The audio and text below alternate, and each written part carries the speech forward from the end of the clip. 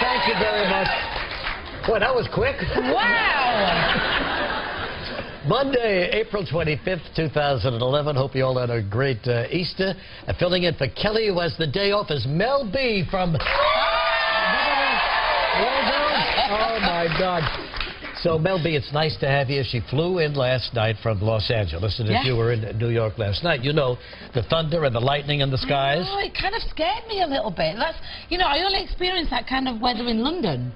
So I felt like I'd brought London with me. Yes. Sorry. And did the plane bounce around a little bit? A little bit. I was clinging on like white knuckle ride, but we got here safely.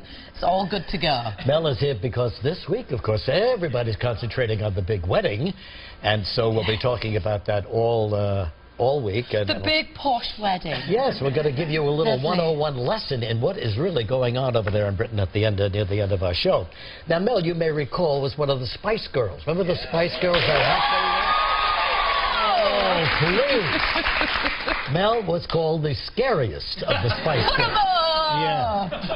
So when did the team break up? And when did that end? We haven't officially broken up. We're all kind of together still and very much in support of one another. But we all kind of do our own thing now. We're all married with families. You're all married women with kids running around doing the dishes.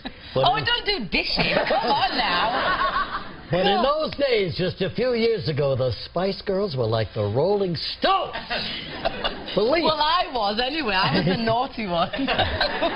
What's reminisce about those days? Just tell me a little bit about it. Something that we never heard before. Well, we were on the road for quite some time, touring everywhere, and we all had our own personal security guards.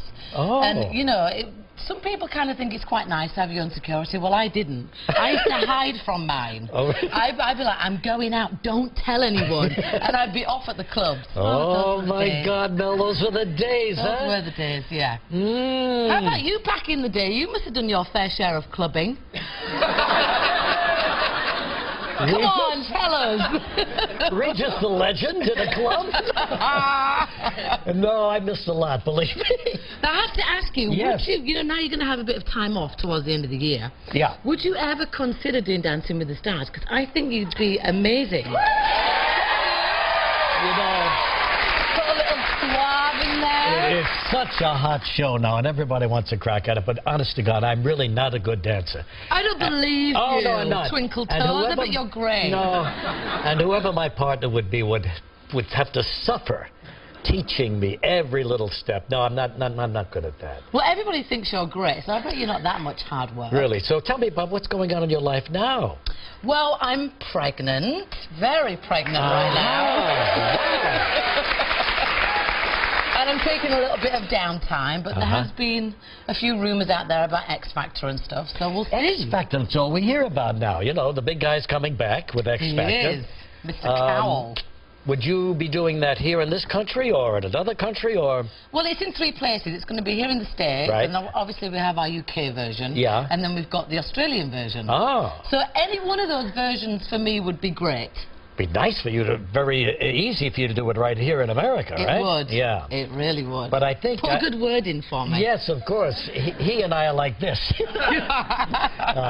So you would like to do that. You would be a good judge, I think. That'd be fun. Because I'm not one to hold my tongue. You know, if I don't like something, then I'm just going to say it. Yeah. Well, look what happened to American Idol. I mean, they got Jennifer Lopez. She's great, isn't she? Doesn't she look so hot? But these people, she does look better than ever, I think. Yeah. She's been a guest of ours over the years, so she looks terrific. Yeah. And who is the singer's name? Yeah, Steve Tyler. Yeah. And he sings the whole time. Exactly. The whole time. Well, you see, that's what the show needs. They need experienced singers, people who know what that other person is singing. And you do a bit of singing. There you go, baby. That's it. Hey, come on. We've both done our fair share of singing in Vegas. You've done a bit there, and I've done a bit there, too. That's right, yeah. It's always great, isn't it? Vegas, all right, so, Mel, you're going to be here today, and we thank you so much for coming, and especially in the terrible weather.